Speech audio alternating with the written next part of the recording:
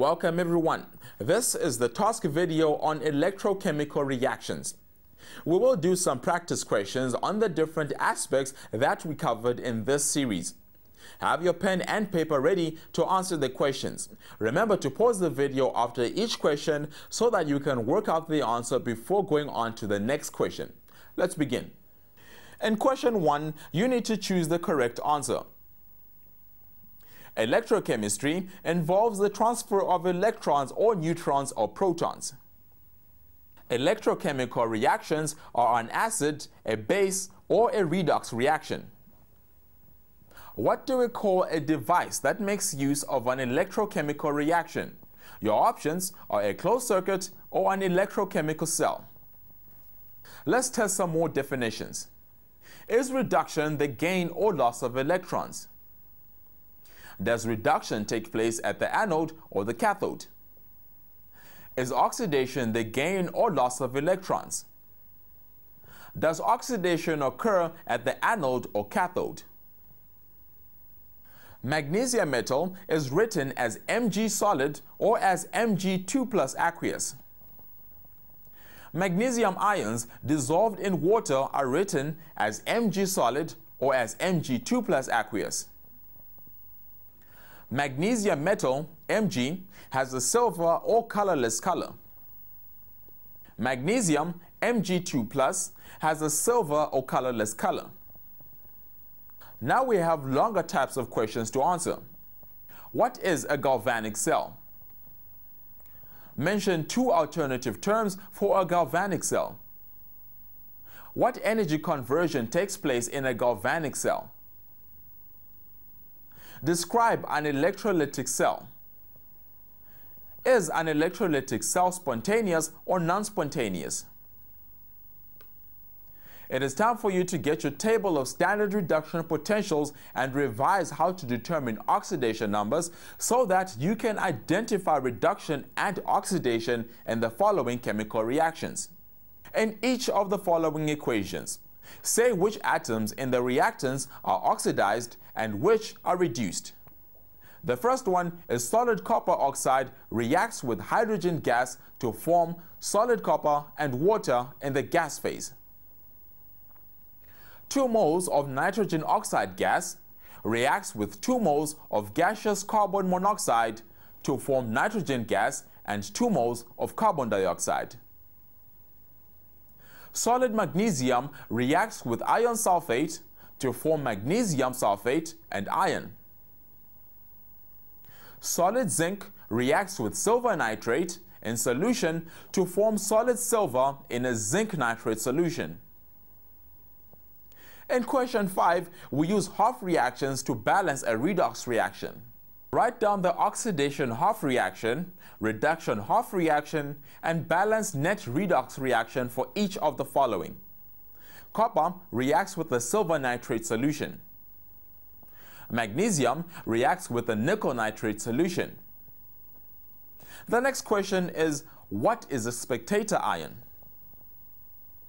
In the next 2 questions, we will look at galvanic cell type questions. The cell notation of a standard galvanic cell that contains an unknown metal, Electrode X, is shown. The cell is at standard conditions. The first question is, name the component of the cell represented by the double vertical lines in the cell notation. State the 2 standard conditions that are applicable to the cell. Identify the oxidizing agent in the above cell. The initial reading on a voltmeter connected across the electrodes of the above cell is 1,53 volts. Identify metal X by calculating the standard reduction potential of the unknown metal X. Write down the balanced equation for the net reaction, that is, the overall reaction that takes place in this cell. Leave the spectator ions out. How will the initial voltmeter reading be affected if the concentration of the electrolyte in the X half cell is increased?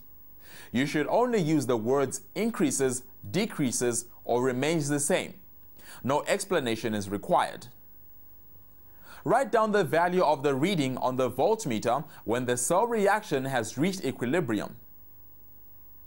The diagram shows an electrochemical cell set up under standard conditions using aluminium and nickel electrodes. An aluminium chloride solution and a nickel chloride solution are used as the electrolytes, and a solution of sodium nitrate is used in the salt bridge. The diagram indicates that electrons flow from metal X to metal Y. Identify metal X and electrolyte B. What is the concentration of electrolyte B? Write down the formula of the substance that moves towards metal Y in the salt bridge. Write down the half reaction that occurs at the cathode of this cell. Calculate the reading on the voltmeter at a temperature of 289 Kelvin. State what happens to the concentration of metal ions in the solution containing electrolyte A as time goes by. Only write increases, decreases, or remains the same. What effect does the change of concentration mentioned in the previous question have on the voltmeter reading? Briefly explain your answer. The next question deals with an electrolytic cell. The diagram represents a cell that can be used to electroplate a tin metal with a thin layer of silver to improve its appearance. Which is the anode in this cell, P or the metal? Write down the following. The symbol of the element of which electrode P is composed and the name of the electrolyte that has to be used to achieve the desired results. Switch S is now closed. Write down the visible changes that will occur at the electrode P and at the metal. Write down the equation for the half reaction to the answer that is observed on the metal. How will the concentration of the electrolyte change during the electroplating process? Write down only increases, decreases, or remains the same. You want to coat the metal with copper instead of silver. State two changes that you will make to the above cell to obtain a metal coated with copper. The standard potential reduction table uses the hydrogen cell as reference. The next question uses the reference cell. A hydrogen half cell is connected to an unknown half cell. The voltmeter reading in the external circuit is 0.80 volt.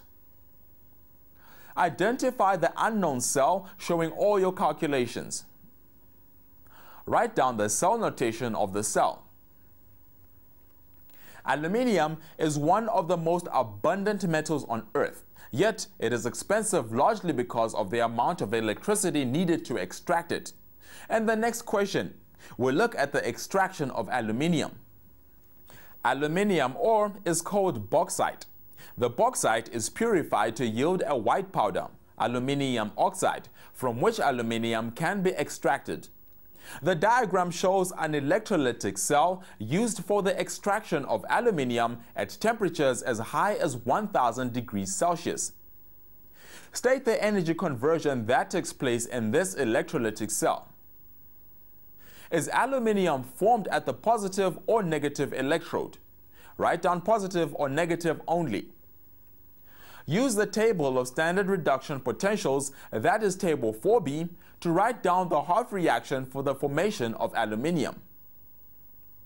Explain why carbon dioxide gas is formed at one of the electrodes. Why should the carbon electrodes be replaced regularly? Write down two negative effects that the extraction of aluminium can have on the environment.